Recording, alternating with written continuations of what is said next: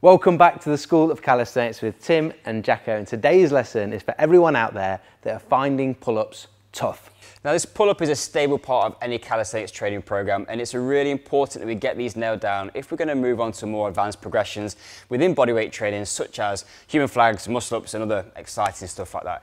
But we know that as a beginner, trying to nail down your first set of 1 or 5 pull-ups can be really difficult. Yep. And there's really useful parts of any well-rounded program like active hang holds that we'll do to stabilize the shoulder blades and creating some good pulling foundations and an anchor to pull against. We'll use horizontal rows just to put some capacity in there and getting some more basic raw pulling strength in the locker as well. And then the more specific things like eccentrics and isometrics, which are just going to really start to help us to create higher tension and create more force within the muscle. And that's going to help with the strength gains. But there's one piece within all that we're missing a little bit of. And that is vertical pulling strength. So actually making sure that all of that foundation work that we do with the active hangs, with the eccentrics, that we're able to pull with the shoulder in a good position on those bodyweight rows. But we need to actually get over the fact that gravity is pulling us down and we need some vertical pulling strength to get ourselves up. And so we need some ways to scale that. And that's what we've got for you today. We're going to show you then 2 assisted variations to help us with this vertical pulling. One we're going to show you is going to be the rings, the other is going to be with the bar, but you can mix and match these, whether the ring or bar, that's totally up to you. The important part is we're starting to get the lower body involved to help us move through that vertical pulling pattern more effectively, and just using a little bit of support from the feet and the lower body is going to just take a little bit of weight off. It means we can get the synchronization, the pulling pattern nailed down, but you don't have the full intensity of having all of your body weight hanging from the bar or the rings. It's a great little progression to get those reps in the bank. Let's get started on the ring. This is the lower body assisted pull-up, and we're just going to start with our feet on the floor using the rings, set at a height which is going to allow you to get your bum to the floor with the arms straight. Now the principle and the coaching points for this are exactly the same as a full pull-up. We have to think about making strong, stable foundations from the shoulders. So even though we're sat on the floor, we're still going to move into an active hang position. So you can see Jacko there just moves his shoulders down away from the ears, and then he pulls himself up between the rings. The feet on the floor are going to provide a little bit of support, and you can push down through the ground as much or as little as you need to. The more difficult you want to make it, push a little bit less, even take 1 foot off the floor to make it more difficult, and then you're going to place more and more demand on the upper body.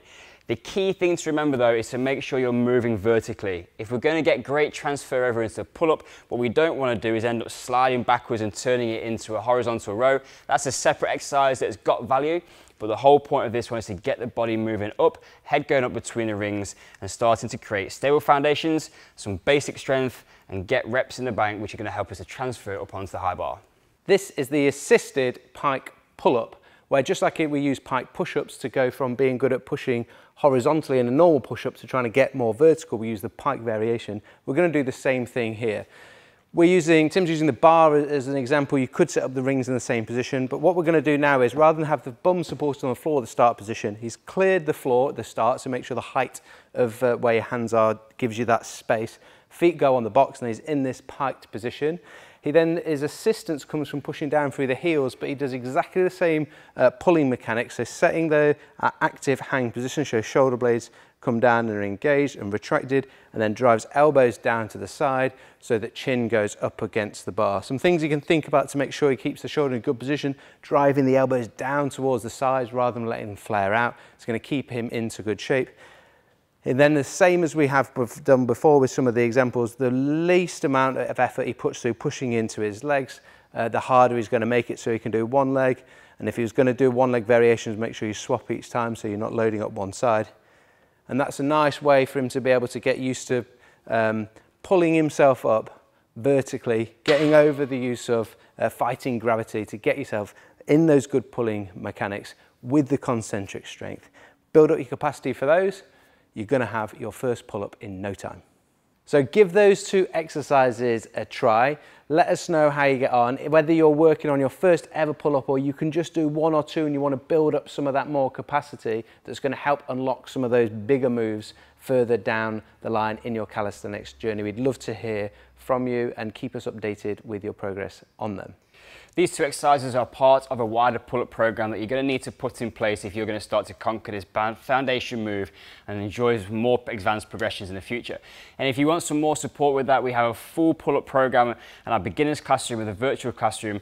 Head over to schoolofcalisthenics.com and you're going to find all the details there to find out more about the virtual classroom. And if you want to learn your basics for your foundation movements for your calisthenics training, or you want some more advanced stuff in terms of learning to handstand, human flag or muscle up, it's all there for you. Prescriptive training programs, exercise tutorials and videos.